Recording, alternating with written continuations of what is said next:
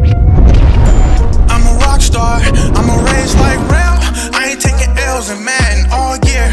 Yo, what's good, YouTube? It's Rage Real. So in today's video, I'm actually going to be bringing y'all exactly how to run my coverage defense that locks up pretty much any trips or double sets. So if you enjoyed this video, please go ahead and smack a like on the video right now. Go ahead and sub and turn those post notifications on.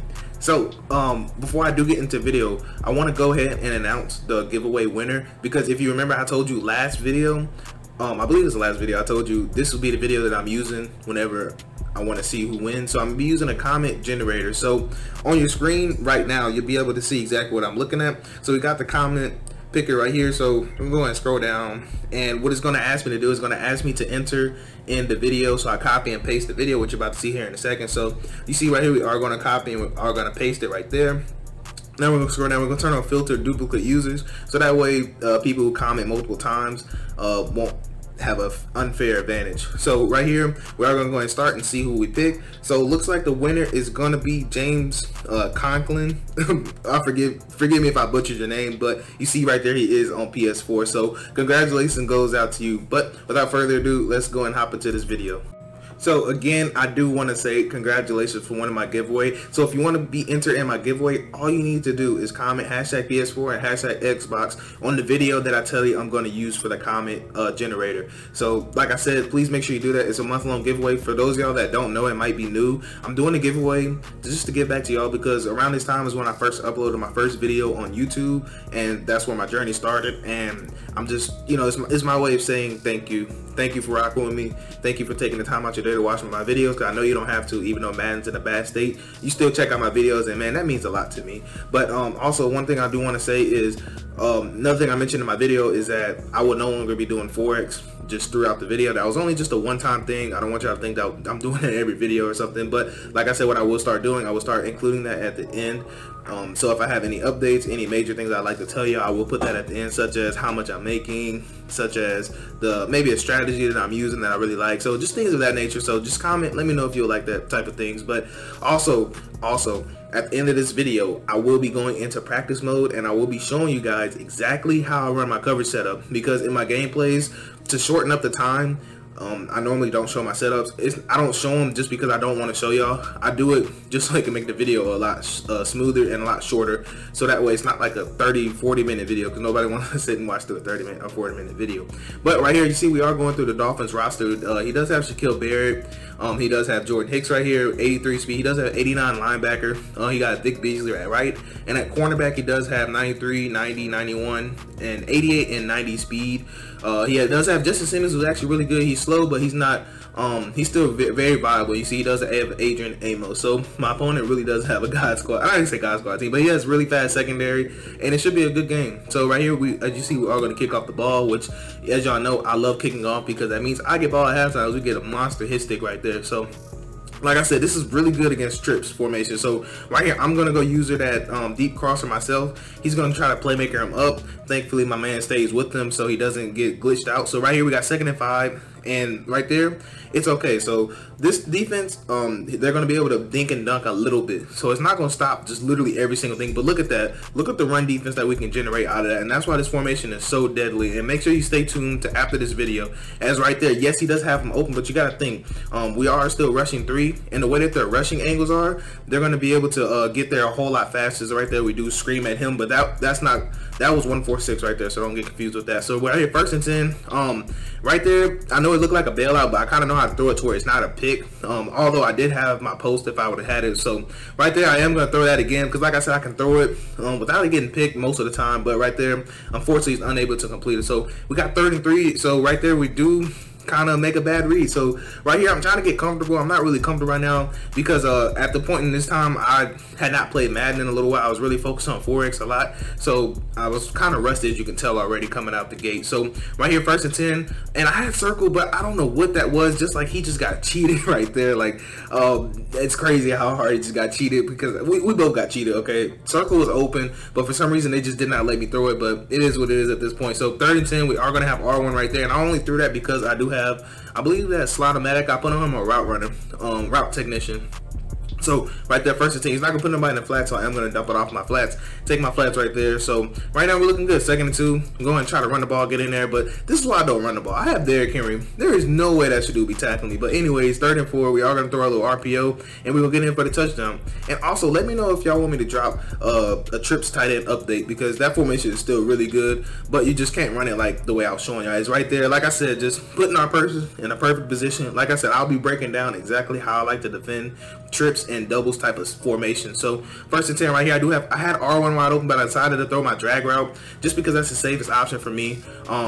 So we got 2nd and 5 right here. And right there, I called him in cover 2, so I am going to go ahead and toe tap, get my feet down, and what a great catch right there by who else? Henry Ruggs. So we got 1st and 10 right here. I had square wide open, but I just didn't want to throw it. I didn't want his user to do, you know, get an animation, and I throw a pick, obviously. So right here, this is actually a play I've been trying out, and I'm actually kind of liking it because inside my formation, there's actually a wide receiver screen, but it's kind of hard. You have to like time it up well. You can't just throw it, or they're just going to do a weird animation where like the receiver's going to catch it and he's going to like go backwards first. I don't even understand it, but I found out if I just wait half a second, then it allows the blocks to form and allows him not to glitch out basically. But right here we do got 1st and 10. I want to talk about the defense right here. So he tried that. I don't know how that's not a pick, but that is Trey Boston. I think Trey Boston has like 87 speed or something like that, so he's way too slow out there. So right here, 1st and 10. That was actually just a really nice play. That was a really, really nice play. So as y'all can already start to understand the defense I'm telling y'all about, it is man coverage, yes. But I'm showing you how to do the back end adjustments to stop some of the meta passing plays out of these trips and doubles formations. So if you're interested in that, please stay tuned and you will be able to have the sauce, man. So right there, I did have circle, but I was playing really conservative this game, to be honest with you. There's a lot of things I would normally throw, but this game I just didn't. There's right there. Look at that. This is why Phillip Rivers is finna have to be off my team, bro. Look, I had him wide open. I know y'all seen there was nothing but green grass out there. He just could not get the football out there. And if you can't make that throw, I'm sorry, you cannot be on the team. But anyways, we got 1st and 10. We do throw a nice dot right there. So now our offense starting to click a little bit. So I realized his user is not going to be fast enough to be able to run with Valdez Scantling. So he has 93 speed, and we do get a fortunate animation, and so we are just able to walk in the end zone. So it is 21-7. We're starting to take a command and lead, and right there, thankfully he got a pressure, because that was actually a really good route combo what he did. So he ran like a deeper kind of crosser. I'm not sure exactly what that is. I think that was out of PA crosser. I think it's the 2nd crosser that's actually able to get that far deep. That's right there, 3rd and 18. I do decide to dial up the blitz, and we do come home right there. So it's 4th down. He ended up punting us the ball. So now we got 1st and 10, and we had our crosser, but he went over there, used it, so I took my slant. Just a simple read right there. So now we got 1st and 10. Now I'm looking at R1, but then I did throw that. Okay, so I threw it to R1. Thankfully, we got a good animation, so thankfully he did not pick that. So as you can tell, we are pretty much dotting right here. So we got 1st and 10. I have circle just screaming wide open, and that's one thing I do like about Phillip Rivers. He cannot throw a deep ball to save his life, but if it's short or medium, he's putting it on the money almost every single time. So right here we do got 1st and 10. I think we got a turnover. I actually don't remember. I wasn't looking. I was looking at y'all, but right there we do take the shot, and somehow Henry Ruggs just absolutely ags them. So just Henry Ruggs might be the best player on CFL besides Tyreek Hill. Tyreek Hill still goated, but Henry Ruggs has to be right up under him. So right here we do got 1st and 10. Trying to see who we got open right there. The corner route. Oh, we can't catch the ball, but anyways, we got 2nd and 10. So who's open? We got R1. So that was an excellent read. So he did man it up, but for some reason in Madden 21, when you man up somebody, they don't play like they're supposed to, and that's why we're able to get through. So right there, we do decide to send some pressure out of the 1-4-6, which I already gave y'all. So right here, 2nd and 19, you know, he does take the shot, and that's my fault. That's completely my fault. I didn't realize that was DK Metcalf, and there's no way he's going to be able to keep up with him. So like I said, my defense is a man-based, but it's the only, you can run pretty much any coverage, but I like to base it out of man coverage and then adjust zones accordingly. And I'll go over all that after the video. Well, not after the video, but after the gameplay, I should say, because I wanted to show y'all the gameplay just so you see it works. You see it's good. You see it's not just me like trying to come up with something and say, hey, go run this, you know. So right there, 3rd and 16, like I said, 4th down. I am going to end up punting the ball because it doesn't make sense for me to try to go for it. It's 4th and 16, and he can still come back. So I wanted to play this smart. It's right there. We get a monster hit stick. Man, I wish it was like Madden 20 when you hit stick somebody, you get a fumble. I've yet to see like hit stick fumbles. Let me know if y'all seen them yet, because I've yet to see it. And right there, that's what I was worried about right there. So you remember way back in the game, I told you it was open, but he just overthrew it. I was hoping he never went back to it, which he did. So that's gonna be my last time giving him that. And like I said, I'm gonna teach y'all all about that, just how to adjust off your opponent. Right there, boom. He tried to be aggressive with his user. He tried to come down, and we threw it right over the top of his head. And that's Henry Ruggs, and nobody better not catch him with 98 speed. So right there, easy touchdown with Henry Ruggs. So we do got 1st and 10 right. Well, he has 1st and 10 right here. He wanted that angle route, and look at this. Like I said, this defense just, I mean, things just happen like that. You know, we all know how overrated man coverage is, but when you add in some key zones, then it's going to allow your man coverage to be a lot better. So right here, we are going to throw our little RPO bubble. I thought we was going to be able to outrun him, but obviously we wasn't. So right there, I do decide to come and run a slot, and I decided to run over a trap, and we do get in the end zone right there. So like I said, we got 1st and 10. He's going to throw that this time. I believe he threw it just because he didn't think I would pick it twice, which he guessed right here. So you can see my coverage right here. So what I did was I put a deep half on that right side, and I put a I put a flat zone on that left side. And I'll go over all that, like when my zone drops and all that stuff at. So look at that right there. So I mean, that's just CMC doing CMC things. I can't really do anything about that. All I can say is a great run by CMC, and hopefully just don't get no more of those. So right here, he does go for the 2, and he does not have a nice dot. I was wrong either way, just because of the defense I ran. So either way, I was going to be giving up something. And as you can see, we actually do end up giving Derrick Henry the ball. I know, pretty amazing, huh? So right here, we get a 2nd and 2. I was looking for the beater. It wasn't there, and that should have been a pick, honestly. So I don't, like I said, I don't know what's going on with this game. So I don't know. But that should have definitely been a pick. So right here, I did have R1 ride open, but I also had my flat route, but I just decided to go R1. I'm trying to get Adam Thielen some yards. I feel bad because I don't always get to get him yards. It's right there. I was hoping we could maybe get a fortune animation, but we don't. But it's all cool. So we got a 2nd and 10. I see my post wide open, so I'm going to go ahead and take that. Normally, I do possession that.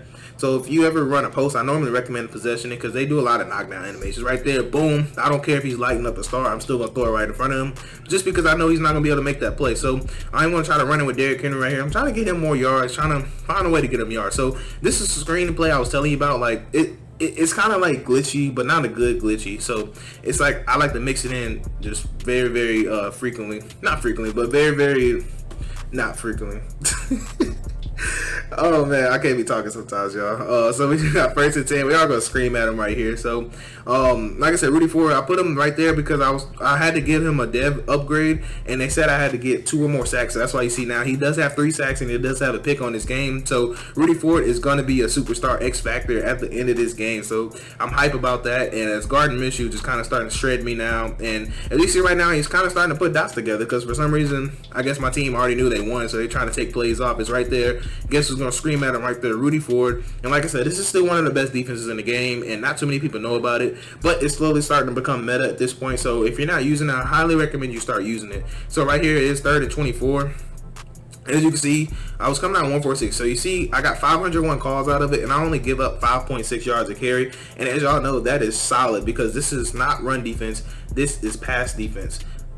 So you see right here, he's going to come out in gun bunch. And so I honestly feel like I have one of the best gun bunch defenses. And I'll kind of go over exactly what I do in one of these videos. I know I haven't done it yet, but I will actually plan on going over. So right there, as you can see, he was trying to hurry up and then get his adjustments in. I wasn't able to get all of my adjustments in, I normally do, but we do end up securing the dub right there. So as you can see, we did have 474 passing yards. We had 12.2 yards per carry, and we also had 2 takeaways. He only had 245 passing, and he only had, I think, 65 rushing yards. So let's go and look at the stats. So you see Phillip Rivers 23 for 35, 484, 6 touchdowns. We actually didn't manage to throw a pick, but I should have threw 2 of them, not even gonna lie to you. So he did have 2 rushes, 61 yards with CMC, but one of those was like a 40-something yard game. So look at that. Henry Ruggs, 10 receptions, 251 yards, 4 touchdowns. So obviously he was the star of the game, and we just still ended up getting some other receivers involved a little bit. So I'm gonna go over some of the upgrades that I do get this game. And after that, make sure y'all stay tuned, because if you want to know exactly how I was running my defense, then stay tuned. So right here, like I said, Rudy Ford, the GOAT. If you don't have a Rudy Ford in your fantasy CFL, make sure you get him, because dude is goated. So I'm going to upgrade his zone coverage because I don't use him all the time. So I want to get his zone as high as possible. So you see he's already star grade. So you see it does that 92 speed, 71 zone. And Torrey McTire, he's actually somebody that I use in certain formations. So I wanted to upgrade his run support. So he does have pursuit now. And so as you can see, view message, breakout player. And guess who we got Rudy Ford, who's now superstar the development trait, which means that we can get some abilities on him. So I'm excited to see what kind of abilities I can actually get and see exactly which abilities I want for him. So that's actually huge because he's only like 70 something overall. Yeah, 71 overall, and he's already getting abilities. So I am gonna probably choose. I'm probably gonna choose Tackle Supreme because you can never go wrong, and you know how hard it is to tackle on Madden. So I'd rather go Tackle Supreme, and I cannot wait before I can unlock his other ability. I believe I do unlock that ability at 85.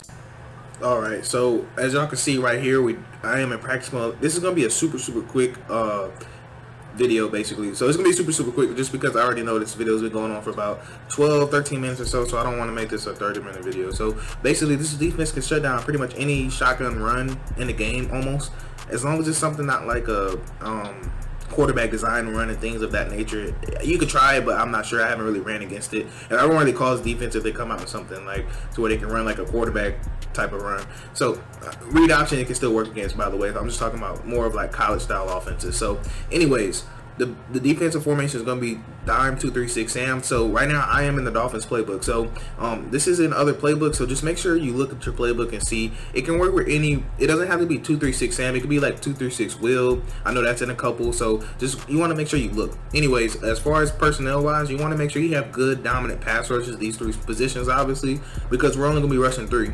Now right here, I recommend having speed. Now you can put in safety, so if you have fast safeties, go and put them in. But Devin White has 91 speed, I believe, so that's why he's staying right here.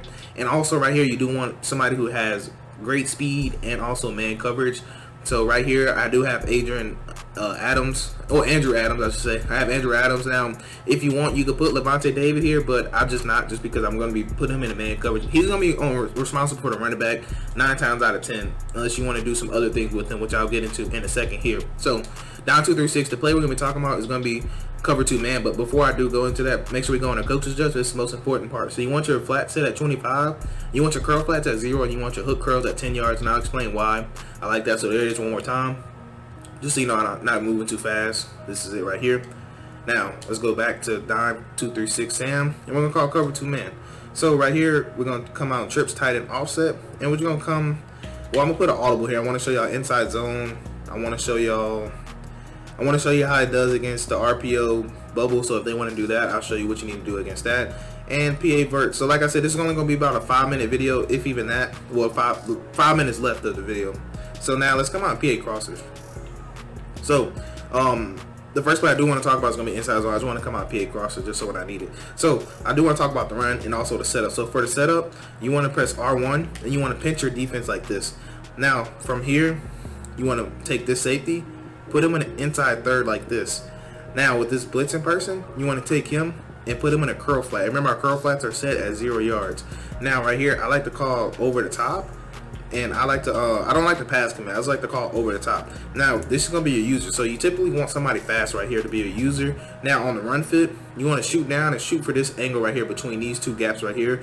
You'll see it as it opens up. So let me see if I can show you right here. So you want to run, and then you'll be able to meet him in the backfield. You'll be able to do that pretty much every single time. I'm only going to run it one more time, and then we're going to move on. So again, you want to pinch your defense. Take this guy, put him in the inside third. You want to call him in a purple. Not call, but you want to put him in a purple. Now you want to take him, bring him down some because it's your user, and you want to call over the top. Now, if you see they have DK Metcalf or whoever, if you see they have somebody fast on the outside right here, you can manually back them off, which I highly recommend. So you want to tap triangle, tap X, tap square, and hit back off. But I touched him, so that's why he's not going to move, because I touched him. So let's say I want to do triangle to see how now I can bring him off. So if they have somebody fast right there, that's how you do that. And you can do the same thing, but reverse it to bring him back to press. So that's just a good tip right there. Now let's say they try to ID you. Not sure actually, because I don't think I had nobody ID me. Oh, I forgot to switch the play actually. So anyways, oh wow, that's pretty glitchy right there. But anyways, I'm not going to spend too much time on that. Just know that's how you shoot the gap on the runs, because like I said, I know y'all got things to do, and I know y'all are excited to get with this defense. So next thing I do want to talk about is going to be RPO. So if they start running RPO, I'll show you different things I like to do against it. So you see right here, whoops, that was my fault. I was trying to actually see if they was actually going to cover that. So sometimes they cover it, sometimes they don't. But I will show you again right here. And I mainly want to talk about the pass, but I'm showing you run just so you can see it does a good job against the run. So Let's see if I can actually throw that this time. So you see how that time they actually kind of are able to play it a little bit. So that'll happen. But if you want to make sure they do play, just take your linebacker and just kind of bump him out some. So let's say they want to throw that, but for some reason they're catching it. You can either bump this guy out right here, and then you could put him about right there, and then you could pass commit. So that way he's actually going to play it. So let's go to RPO. So let's say we pass commit, right? And now they try to run it. So now I want to shoot this gap, and then right there I was trying to look to see, but you want to be able to shoot the gap and stop it in the backfield if you can, or you just want to contain it. But anyways, I just want to talk about coverages so far. So I'm just kind of show you what I like to do against the run. So right here I am going to talk about, of course, PA crossers. So a typical setup that you'll see people do is this right here. It's a setup I use sometimes. Didn't mean to put my running back. So they'll run a setup like this where they motion this guy across and put him on a slant. So one of the things I like to do to counter this, so let's say we press, call over the top like we normally do. So one of the things I like to do to counter this, I'll take this guy, put him in a curl flat. Now I'll shade down to put him in a hard flat, and I'll shade up. So shade the back over the top, I feel like helps your defensive backs play better, because I feel like if you shade down, you can probably get beat deep. So I like to just shade down, shade up. Now right here, I like to use this guy, but I don't like to show it immediately. So what I'll do, I'll wait for him to motion, and then I'll still act like I'm right here, and at last second I'll switch on him, because then they're going to snap the ball, boom, and then you want to play that backside slant, and then as you see right there, they're not going to be able to throw that concept. Now if they start trying to throw other things, such as this deeper post by triangle, what you can do is you can essentially just drag him down, and then he'll just be able to play that right there. Now what you can do, you can take circle and put him in a cloud. So our cloud, they're playing at 25, right? And then I would take him and man him up.